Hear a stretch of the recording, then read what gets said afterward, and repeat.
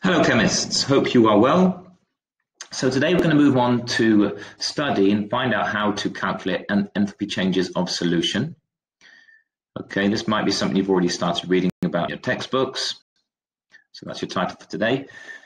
Before we can do that, we really need to kind of recap on solubility of ionic compounds. Remember, we're still talking about ionic substances. We've just come off the back of looking at lattice energy. And the two concepts are very closely related. So if we imagine this is an ionic lattice, this could be sodium chloride with the positive ions there representing Na plus and the negative ions representing Cl minus. The ionic lattice is held together by strong forces of electrostatic attraction.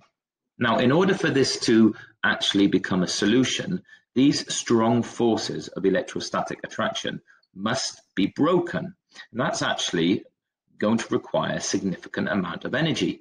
So it might seem strange then that simply by adding water to an ionic lattice, you're able to separate those ions.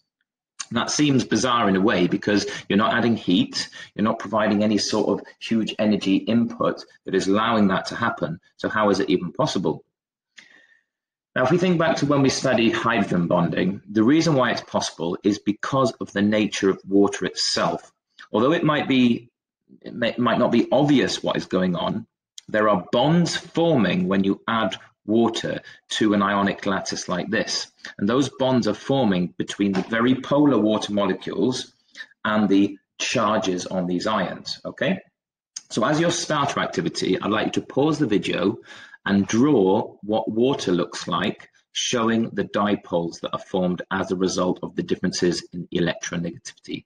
So in other words, I want you to draw what a water molecule looks like with its dipoles. Now, hopefully you came up with something like this. And this is, of course, looking back at a topic we did right at the start of last year. Okay, so we've got a positive charge here on the hydrogen and we've got a negative charge here on the oxygen, and that's because of the huge difference in electronegativity between these two. And remember, the difference is so large that water is polar, but it's also exhibiting hydrogen bonding. Remember, that's a really, really key point. It exhibits hydrogen bonding. And as a general rule, all ionic substances will dissolve in water. And the reason is because they also have their charge difference. They have their positive and negative ions. Water has its positive and negative sides. Okay, we can't call them ions. We'd have to call it a dipole. And water is able to work its way into the ionic solid by actually forming new bonds between the ions and the polar water molecule. These two images show it really nicely.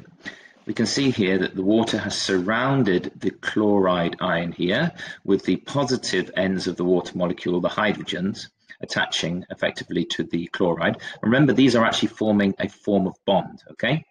Here on the sodium, we've got the oxygen, the negative end of this dipole, sticking to the sodium and surrounding the sodium ion. And effectively what we've got here is exactly what we have when we form a solution. We're going from solid to an aqueous solution, and the reason why that's able to happen is because of the dissociation of these ions through the actions of the very polar water molecules. Now I just want to get this point across because it is somewhat confusing. When you are forming bonds between the ions and the polar water molecules, you're actually releasing energy in that bond formation. And it's that energy that is released that is able to compensate or overcome the energy required to separate those strong forces of electrostatic attraction between the ions. And just to kind of give values to that, let's imagine sodium chloride, because that's the one we were just looking at. Now this has a lattice energy of, I think, just under 1,000. It's minus 787 kilojoules per mole.